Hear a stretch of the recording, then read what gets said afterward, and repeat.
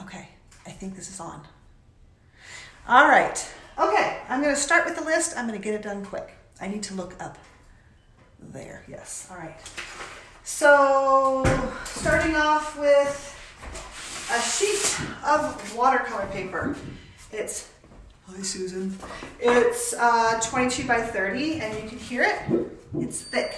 Hi guys, I see you coming up. It's heavy duty, it's 300 pound. Don't get the 140 pound, get the 300 pound. That's the first thing on the list. I'm gonna do another video, you'll see how to cut it, how we're gonna deal with it later. This is just a piece of poster board. It's what I use to protect my my desk and stuff, but you can use whatever, newspaper, whatever.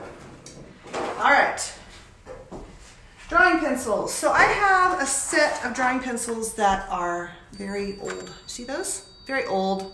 This is a very old tin. For this, I typically, let me get in the frame. I typically use an H pencil. There we go, H, can you see that? Yes.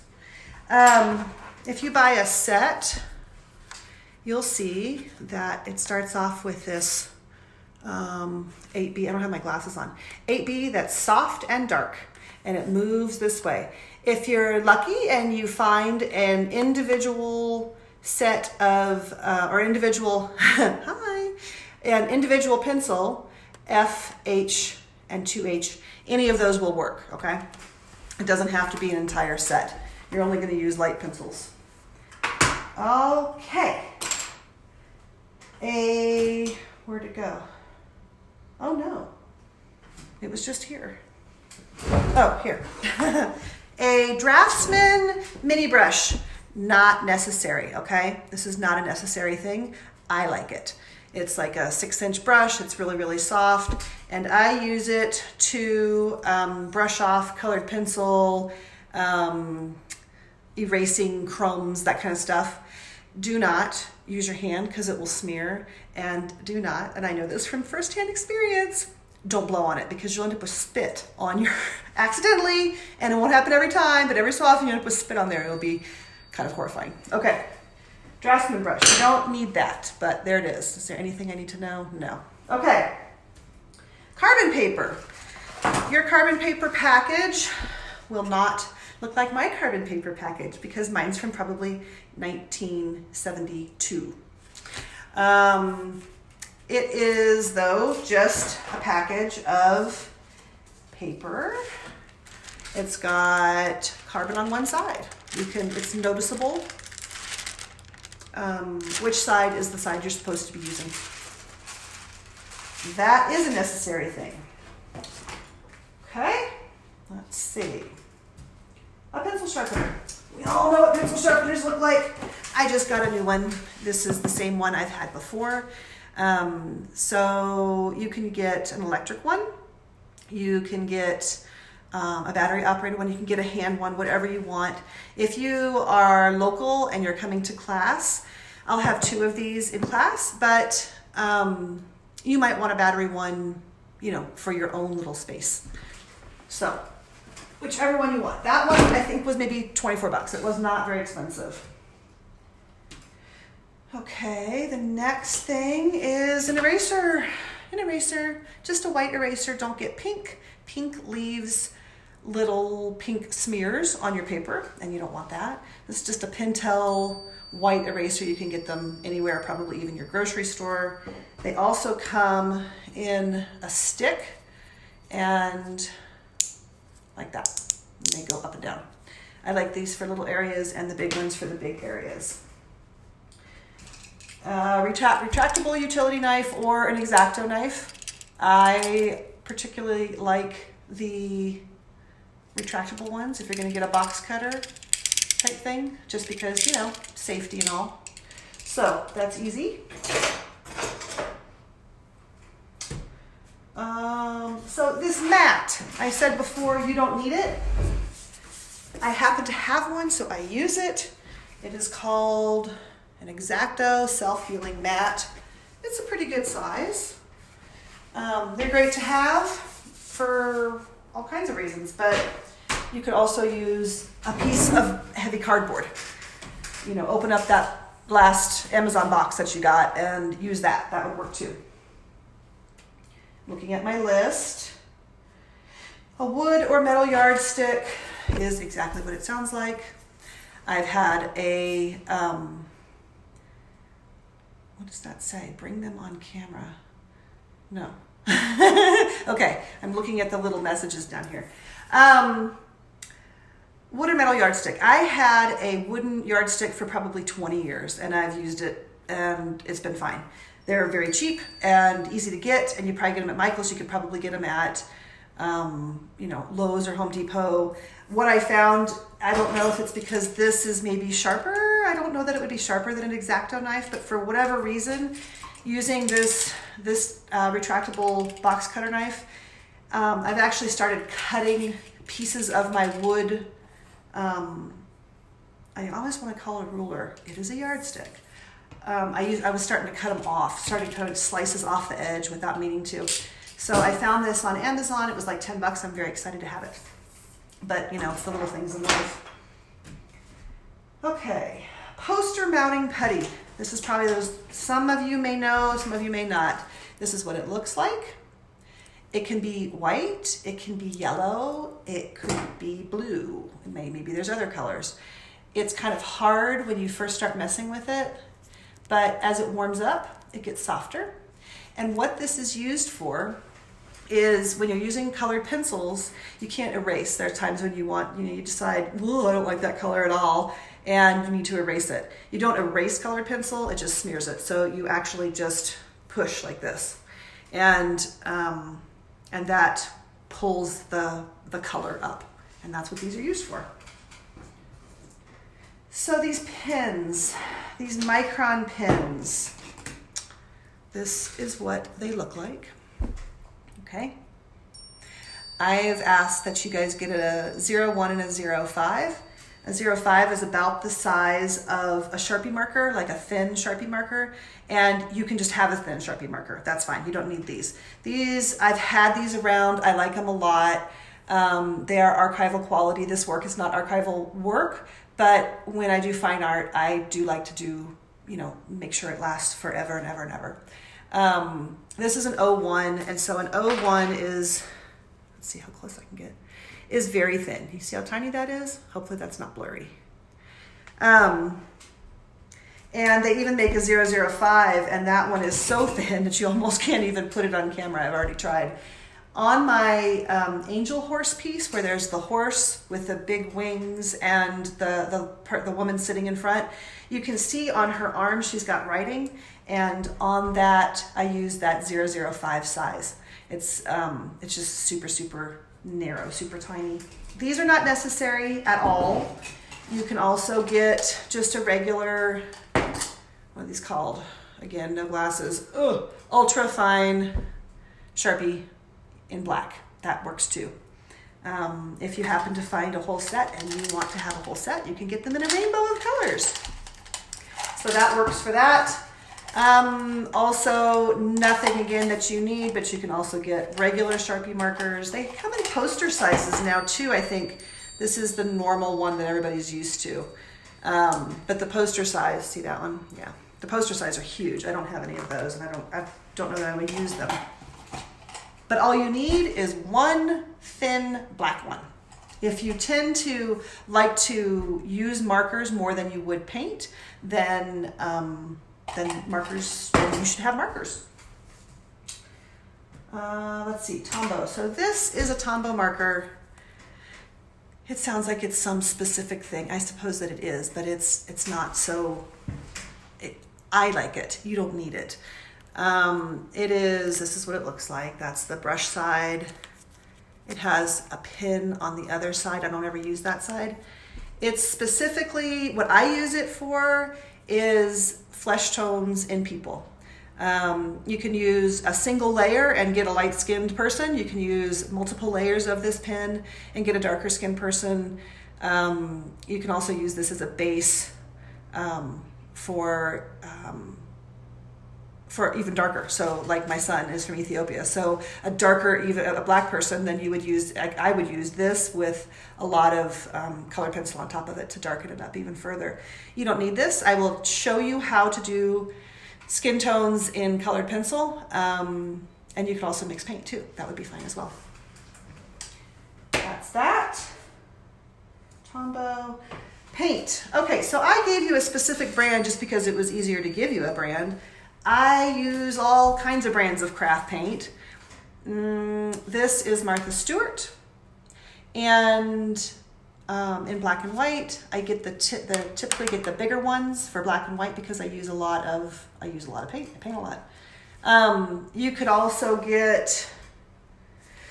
You could get, gosh, there's just a bazillion brands out there. So buy whatever you want, whatever makes you happy. So you need a black and white, and you need primary colors at a minimum.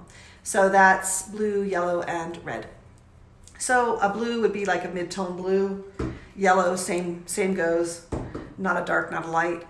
Delta Ceramcoat uses, I don't know if they still do this. I don't know how old these are. So, but not horribly old, but see how it says opaque on there? So if you have a choice of red, I think they have them, they might even have them in blue. If you have a choice of red or, opaque or translucent paint for this, you need opaque. You don't want see-through paint. You want it to be solid and heavy duty. Can you see them? Okay, good. Thanks, Susan. So make sure you're looking for the opaque. If you get to the store, and you will, and there will be a gazillion types of paint and a gazillion types of colors, ask somebody if you want. I'm happy with this brand. I'm happy with the Martha Stewart brand. There are less expensive brands if you want to try them. It's fine. Excuse me. So you have to have black and white, and you have to have these three primary colors, the red and yellow and blue. And then if you want to buy other colors, then do. There's tons of them. If you know that you always use pink or you always use a light blue and you don't feel like mixing it, we can mix any of the colors we need from those colors. But if you want to just have them on hand, then that's fine too. Okay, matte gel medium. So this is used, well, I guess I should show it to you. There you go. This is a fairly inexpensive brand. I got it at Michael's. It's called Artist Loft. Matte gel medium. It is used for all kinds of things. Artists use it to, I can't get it undone. Artists use it to extend their paint. They use it to add some texture to their paintings. When I say extend, I mean extend drying time. This is what it looks like on the inside. It's kind of like, it's not really like paste. It's like a thick Elmer's.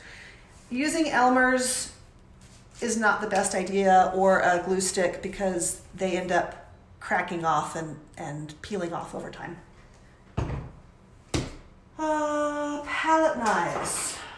So I have palette knives, so I use them. You do not need them. I've got a whole little set of them, see? And I use them to mix paint. In reality, they are used for, well, mixing paint, but also for actually painting. Have you ever watched Bob Ross? He specifically uses palette knives often as a way to paint his happy little trees. You know, they actually take and you know, mix up paint, and then he scrapes, and then he uses it to paint trees, little lines of trees. Then you just wipe them off. It's easy. But you can also use popsicle sticks, aka craft sticks. That works. You could use the end of a paintbrush to mix paint. That would be fine. You could use, well, whatever you want, you know, an old knife. I wouldn't use your fingers just because of chemicals and stuff, so not so much that.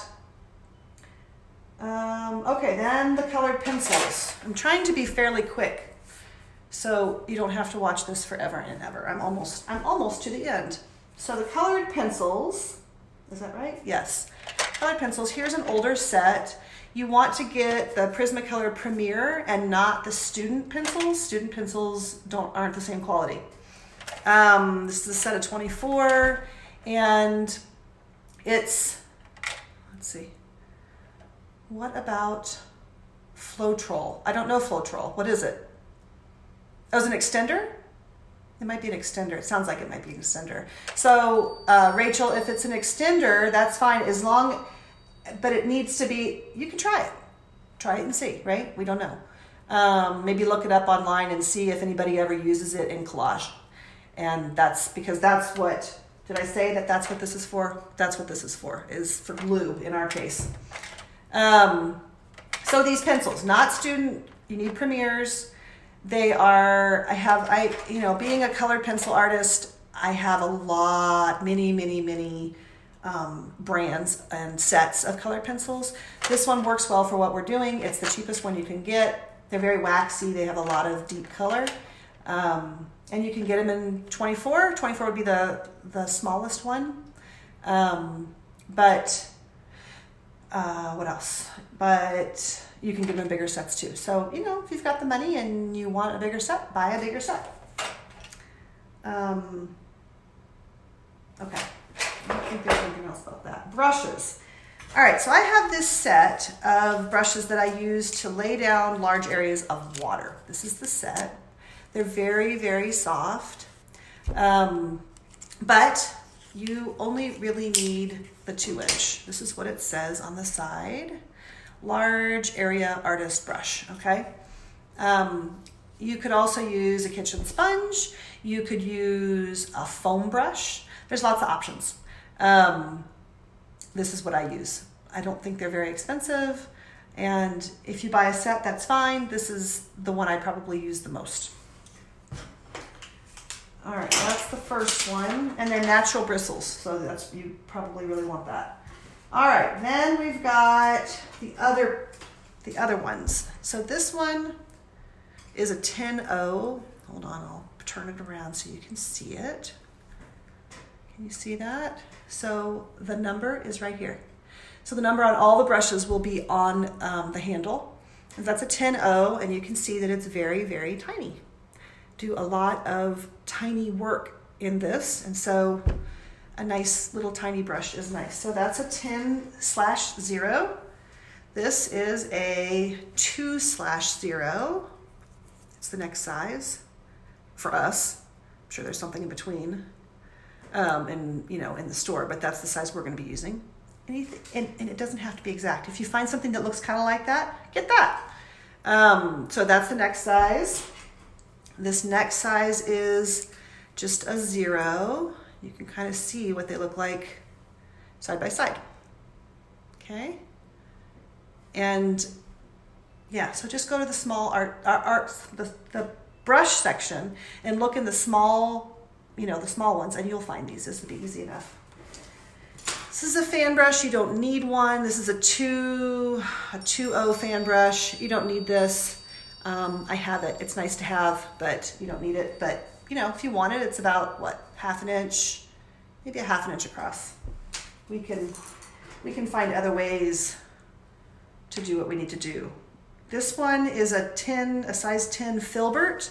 The filbert is the shape of the brush. This is used for when we do big watercolor areas. So I meant to say about this type of paint, the reason I use this is because it's cheap. It's easy to find. You can find it all kinds of places. You can find this in Walmart, or at least, some type of this in Walmart. And probably even Target. And so we're going to thin this out and thin it out with water and use it as a watercolor wash. And we're going to leave it as is and use it as just regular paint. And that's why it's nice. It's not fine art paint by any means. Okay, so we've got all those brushes, and then the last little bit is just things that you already have at home, scissors. The painter's tape, we're gonna use painter's tape to take I'll send you a PDF of the artwork, of the line drawing of the artwork, and you're going to take the PDF, let's say it was this, you're gonna print it off, you're gonna put your carbon paper behind it, and you're gonna tape it to your paper. And painter's tape pulls off super easy. It doesn't pull any of the paper away with it. Heavy duty paper or foam plates so the paint doesn't soak through. A roll of paper towels, any sort of plastic glass cup or old mug or whatever you've got to, so you've got water for your paintbrushes at your table. And, you know, maybe you'd like some crayons. Why not, right? Maybe you'd like some magazines for collage. Good magazines for collage are often things like the O magazine or yoga magazines or that type of thing, where they have a lot of inspirational stuff in them. If you're looking for pretty pictures, you know, that kind of thing, then, yeah, I don't know. You have to look. Maybe a photography magazine, maybe a National Geographic. It could be all kinds of things. So I think that's it. Do you guys have any questions at all about any of that? I will watch and see. Does anything come up? Rachel, did I answer your question? I hope, if you're still there. Okay. All right. That's it. If you have any questions, you know how to reach me. Acrylic paint in tubes by Arteza. Yeah, that's fine too. Yeah, whatever you have is perfectly fine. I mean, I wouldn't use super expensive watercolors in tubes on this, but you could if you really wanted to. And I wouldn't use, okay, good, thanks, Rachel. And I wouldn't use oil paint on this at all because we're going to be using a lot of water. So, all right, so if you have any questions, send me a PM on Facebook or post on Facebook and let me know if you have anything else. Okay, thanks for watching. See you guys. Bye.